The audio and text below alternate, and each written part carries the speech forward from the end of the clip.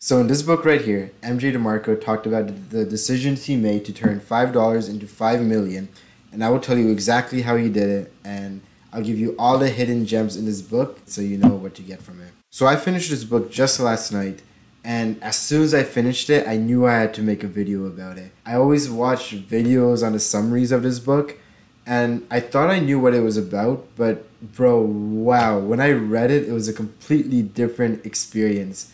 There's so many videos on YouTube which do summarize the lessons in this book, which are valuable, so I won't go through those ones. But no one talks about all the little hidden gems and messages that he has in this book.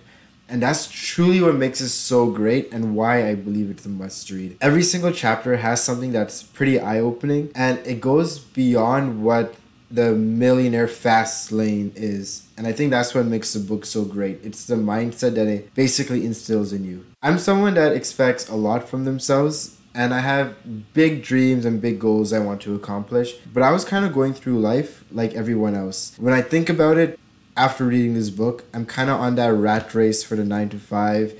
The one thing I did that a lot of people may not be doing is that I am doing work that feels fulfilling to me. But at the end of the day, my goal is to get a PhD. So I will still be working for the government or some university or college institute in some way, even though there are many ways I could kind of work as my own boss. I'm still going to be kind of reliant on other people. So all of these routes, including the one that I'm on currently, they put you on track of the slow lane or the sidewalk as described in this book. And basically, if you follow these routes, you will be lucky to enjoy your wealth once you're in your 50s, 60s, 70s, or even at all. And that's depending on how financially responsible you decide to be. Now, this book is perfect for anyone who feels a little bit lost in their life, but they kind of have that lifestyle vision that they have from themselves. This book is a must read for you especially. I'm telling you right now, no YouTube video actually covers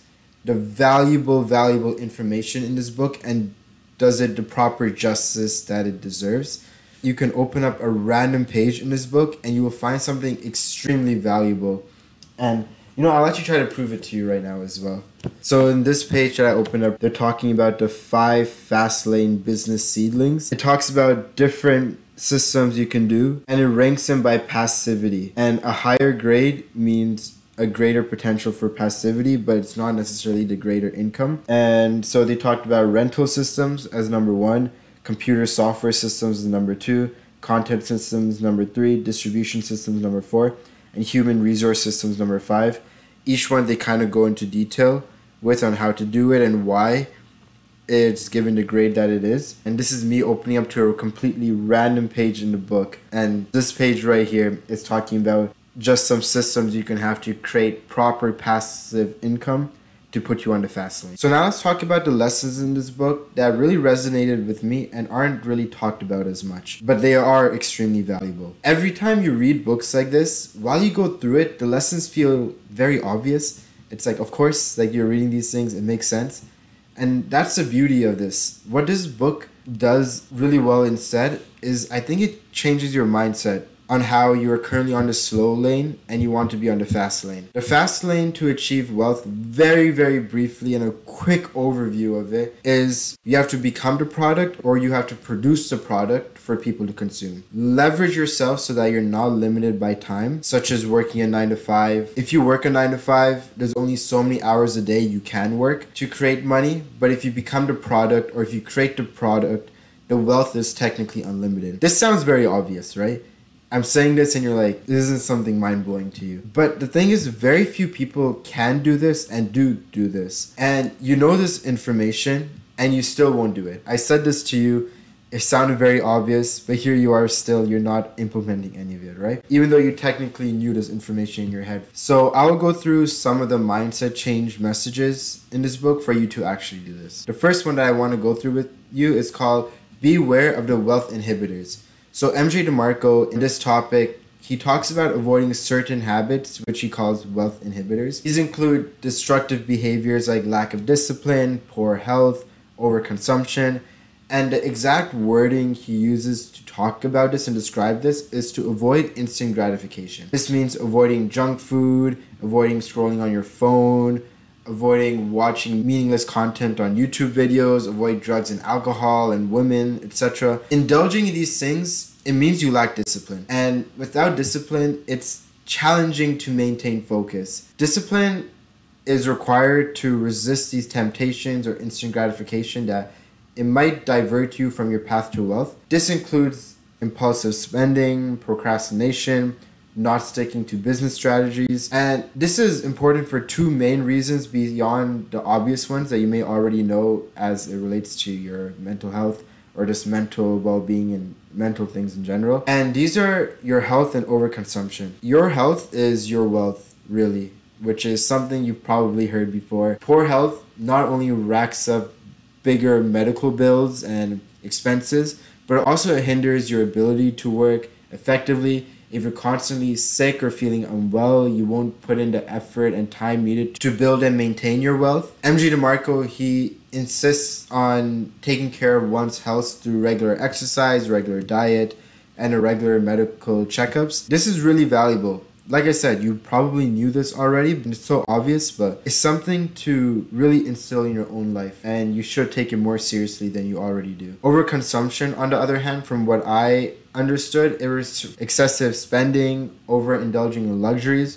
or living beyond your means. It can quickly delete your resources, and it keeps you stuck in a cycle of earning just to pay off your debts and your expenses. And it's crucial to learn and manage and control your consumption.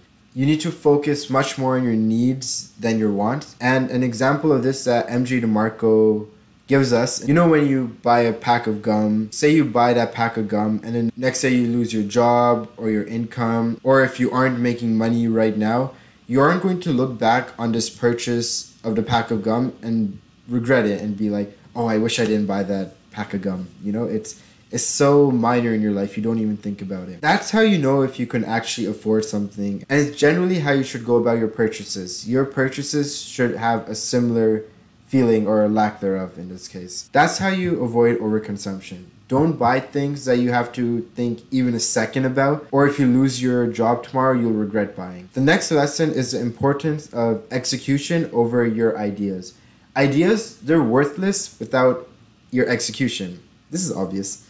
But at the same time, there's so many people in the world, you probably included, that have $1 million idea or an idea that will generate you a lot of wealth. But you and very few people, they actually execute them effectively. MJ DeMarco, he puts emphasis that the idea itself, no matter how great, is worthless without this proper execution. This principle challenges the common belief that all you need is one brilliant idea to become a millionaire. While having innovative ideas is important, it's the execution that turns it into a profitable reality. Say you have a groundbreaking idea for a new product, but if you don't have the skills or resources or drive to turn that idea into a product, then the idea remains exactly that, just an idea. The real value lies in the ability to implement the idea effectively and create something of value. This also means that even an average idea with really good execution, it could yield better results than the brilliant idea with poor execution or no execution. And this is just because execution requires planning, development, marketing, sales, customer service, financial management. All of these factors together, they will determine the success of the idea. And MJ DeMarco, he basically says that success is more likely to come from being an effective Fastlane driver rather than just being the dreamer. This involves being an adaptive person, resourceful, resilient, and it'll come with various obstacles, but you need to know how to overcome these on your entrepreneurial journey. It's a reminder that your creativity is important, but the ability to act and deliver will ultimately determine the success that you reach. The third lesson, which is the most important one in my opinion, if you pay attention to any of these, pay attention to this one, and that is wealth is not actually about money, but it's about freedom. Money is a tool to gain that freedom, and that's what separates the fast lane entrepreneurs to the slow lane workers. So in this book, MJ DeMarco, he explains the primary goal of wealth to not accumulate material things, but rather obtain this freedom. And this is how he breaks this down. There's time freedom, which is the freedom to use your time as you wish. If you're wealthy, you don't need to trade your time for money in a traditional job.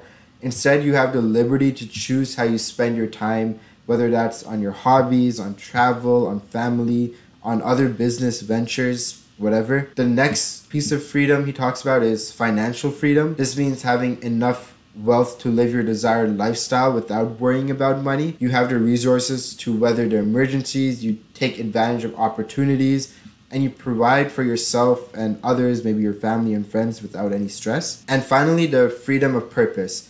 When you're not tied to a job for survival, you have the opportunity to pursue what really matters to you. This could be your passion project, could be a cause that you really care about, it could be a dream you always had, and wealth enables you to align your life with your values and your purpose. So basically, MJ DeMarco, he has a deeper view of wealth. It's a valuable lesson for those that seeks a life that's both prosperous and fulfilling. Now, the final lesson that we will go through here is that education should never stop. There's so many people, maybe even you included, high school or university, college is done, and you're like, okay, I'm done now. And if that's you and that's your mindset, bro, shut up.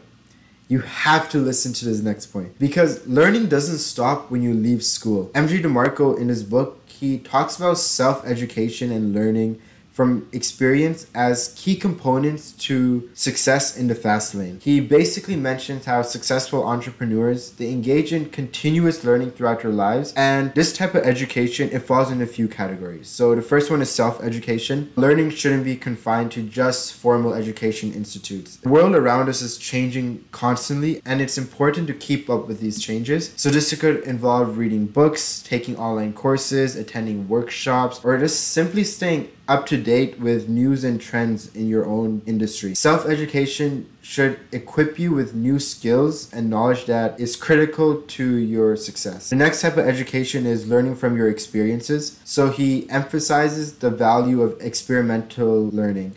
You can learn valuable lessons when you put theory into practice and you learn from the results. And this is particularly relevant to entrepreneurship, where real-world experiences, it usually provides more practical knowledge than the academic study itself. Next is learning from others. This could include mentorships, it could include networking, it could include learning from successes and failures of other entrepreneurs. It provides valuable insights that can help you navigate your own entrepreneurial journey. And finally, adaptive learning. The world is changing so quickly and so rapidly, so the ability to unlearn outdated concepts and learn new concepts is very critical. You need to always be open-minded and adaptable in your learning, so it can help you stay ahead in your businesses and just your personal growth. So I really like how MJ DeMarco in this book, he underscores that education is not just a one-time event, but it's a lifelong process. In the context of the fast-paced and constantly evolving world that we live in, especially of business and entrepreneurship, the ability to continuously learn and adapt is a very key factor in achieving and then maintaining your success. So I hope that this discussion enlightened you on hidden gems found within the Millionaire Fastlane. While MJ DeMarco's own journey of turning $5 into $5 million